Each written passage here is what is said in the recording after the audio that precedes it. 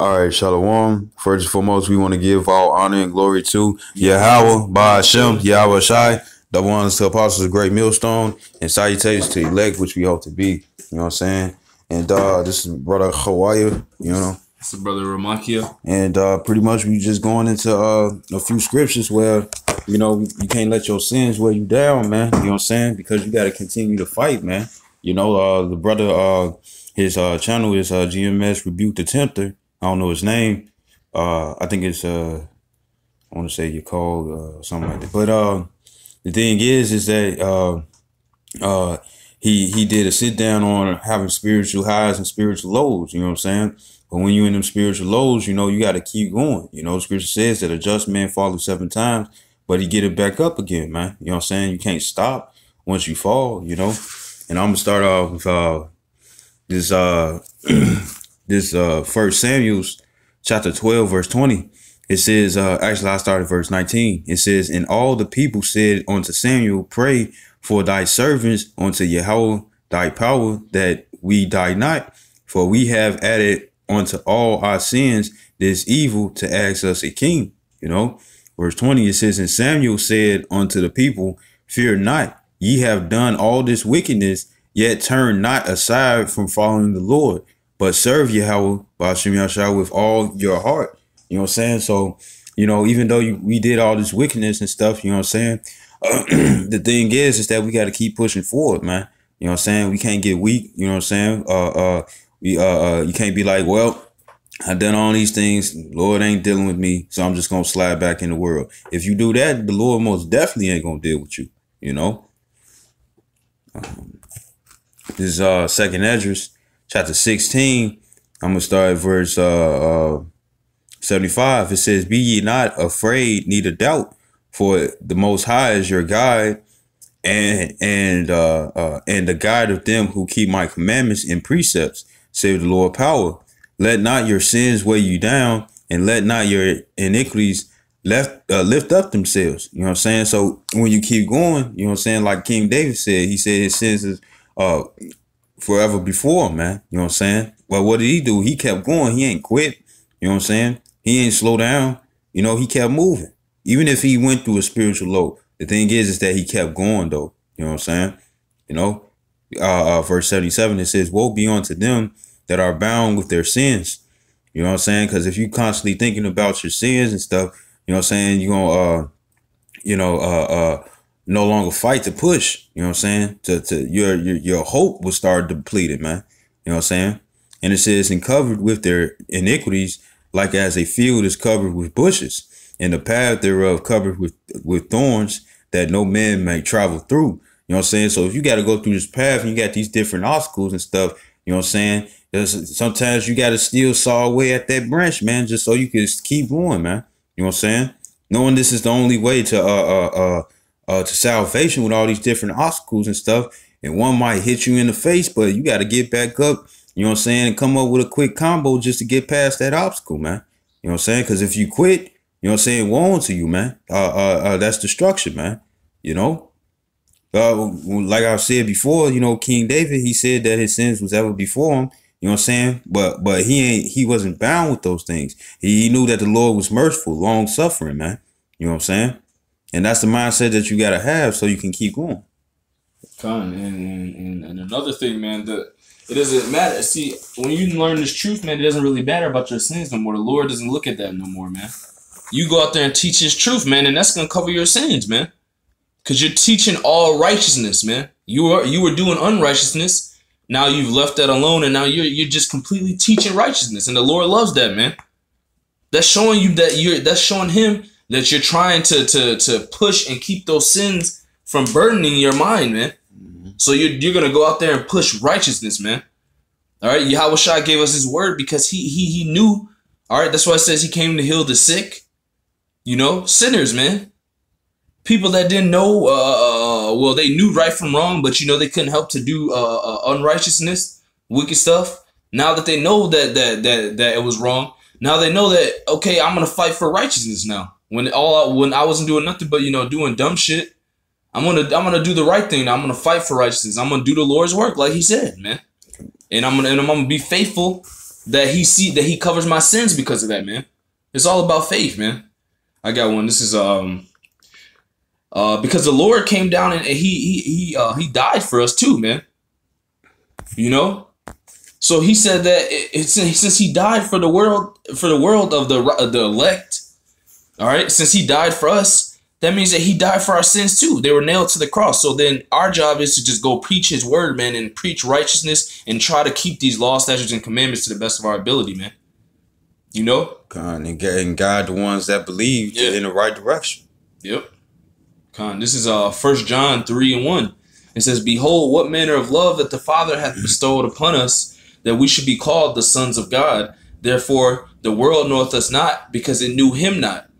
Beloved, now are we the sons of God, and it doth not yet appear what we shall be. But we know that when he shall appear, we shall be like him, for we shall see him as he is." And here's the point. "And every man that hath this hope in him purifieth himself, even as he is pure." All right, so when you go out and teach this word, man, all right, and you keep the faith that this is going to cover your sins like the Lord said it would, okay, if you do what he says, you're purifying yourself, man. All right, so if you do think about those sins, just do the work, man. That's why our brothers say read, pray, watch videos, because that means you're doing the work, you're thinking about the work, you're purifying yourself. Because Satan's going to always try to attack you. So the Lord gave you a comforter on how to keep purifying yourself. When that dirt comes, you try to feel that you try to feel Satan sneak in, or your sins try to condemn you. Just purify yourself again, because we are in a wicked, dark world. So you got to keep purifying yourself. You know, that's what the Lord said. I'm gonna read it again. It says, Salaki. It says, it's 1 John 3:3. It says, "And every man that hath this hope in him purifieth himself, even as he is pure." You know, so every time we do the work, like we're doing a lesson now, we're purifying ourselves. Like, what does it say? When you water, you shall water yourself. Yeah, he that watereth himself as well. You know, and that keeps your sins down. That's how the Lord taught us how to beat these wicked thoughts and all these all demonic thoughts and Satan trying to mess with our mind. All right, that's how we do it with these scriptures, because these scriptures are nothing but light. You know. And you know, it's the light, man. You know what I'm saying? And it's supposed to cleanse us from our wicked ways, man. You know, this is Hebrews chapter 11, because your brother was talking about hope.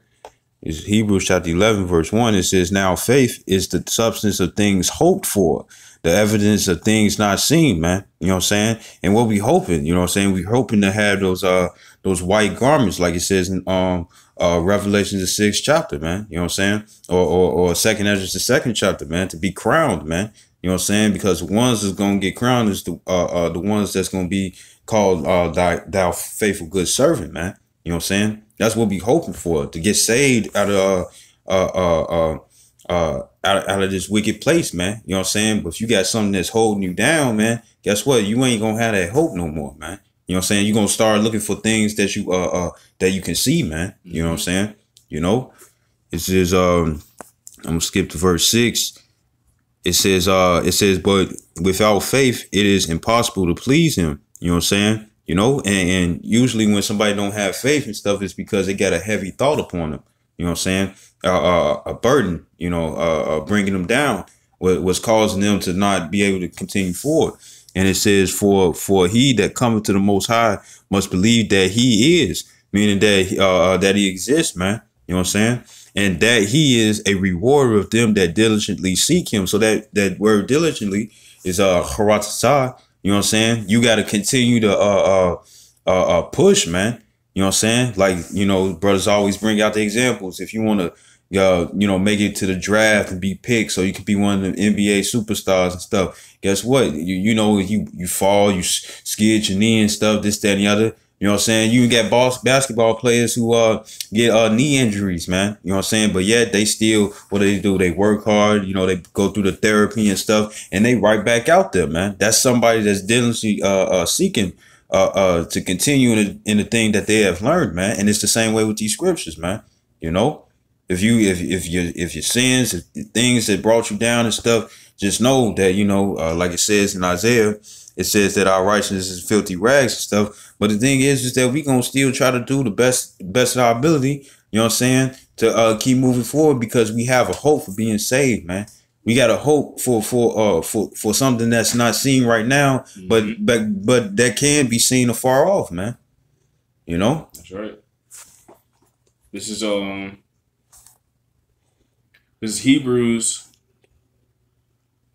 It's Hebrews 10:23. It says, "Let us hold fast the profession of our faith without wavering, for he is faithful that promised."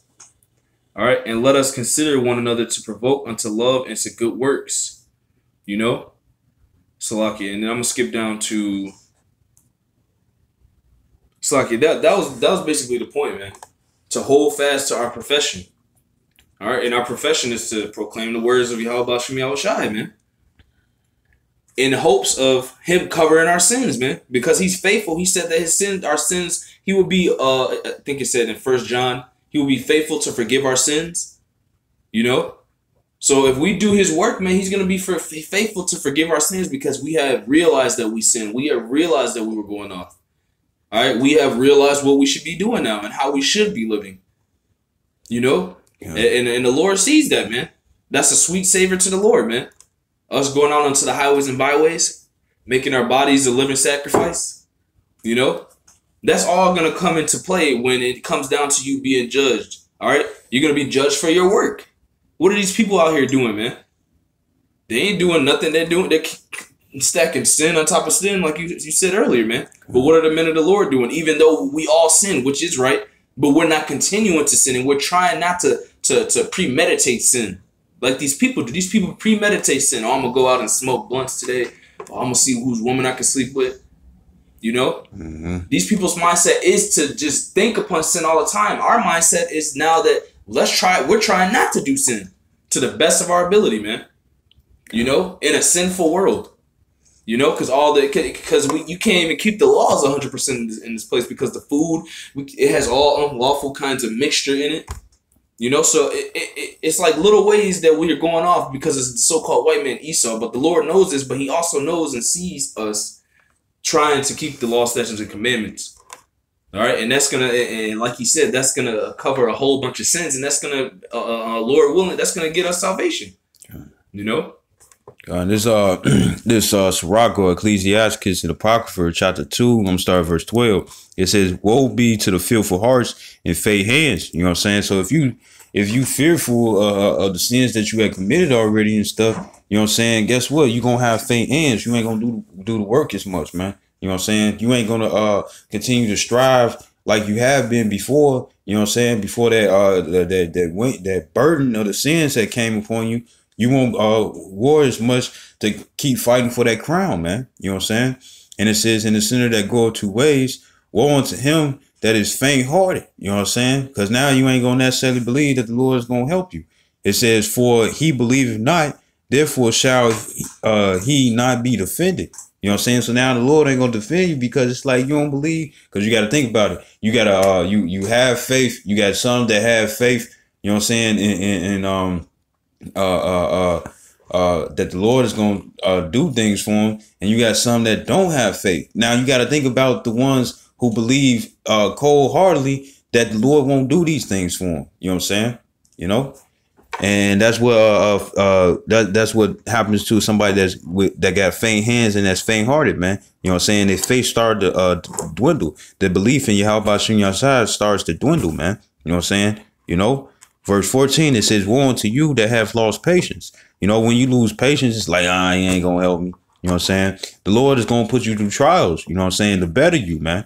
You know what I'm saying? But if you feel like the Lord ain't going to help you, you know, this is what's going to happen. It says, "And what will ye do when the Lord shall visit you?" You know what I'm saying? Like that, the one with the talent, man. He knew that Yahweh Shai was an austere man, but he ain't build, man. You know what I'm saying? He ain't keep going. He ain't keep fighting, man. You know what I'm saying? And ones that lost patience, who are faint-hearted with faint hands and fearful hearts, you know what I'm saying? Those are ones that lose patience, man. You know, and they fall back into the world, and the Lord comes back and it's like, "What's up?"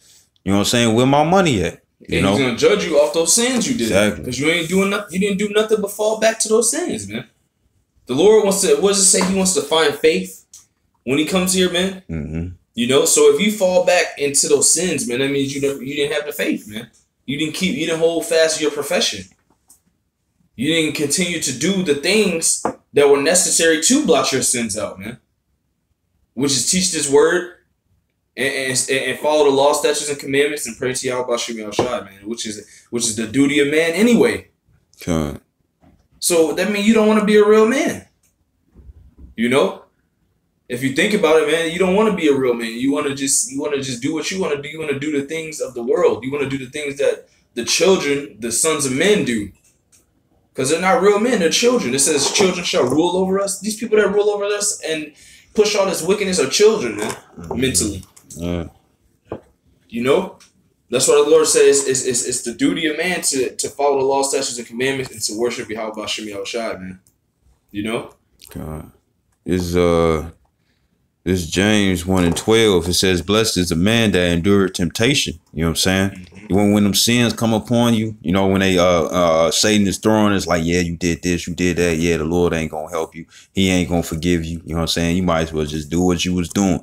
You know what I'm saying? Hey, you blessed if you endure that temptation, man, because all that is Satan trying to tempt you to go back into the world so you can be destroyed. You know what I'm saying? So you could throw in the towel, man. You know what I'm saying?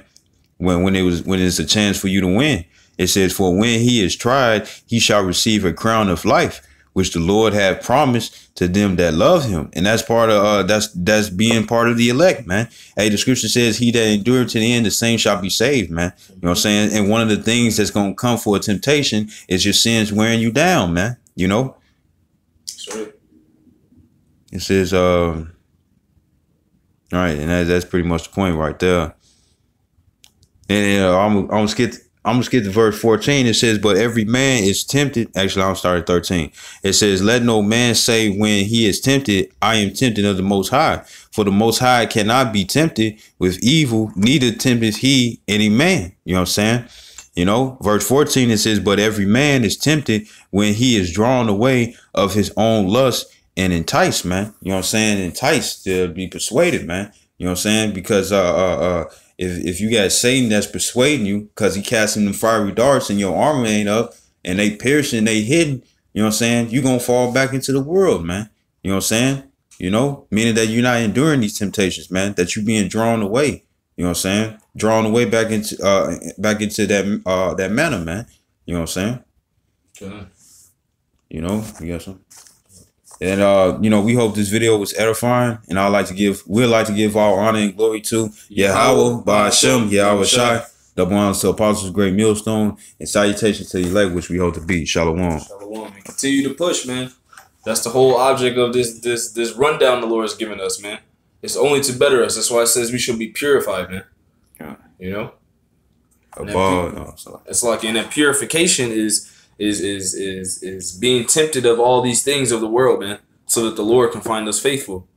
And the fact that we rejected him and chose rather to follow him, man.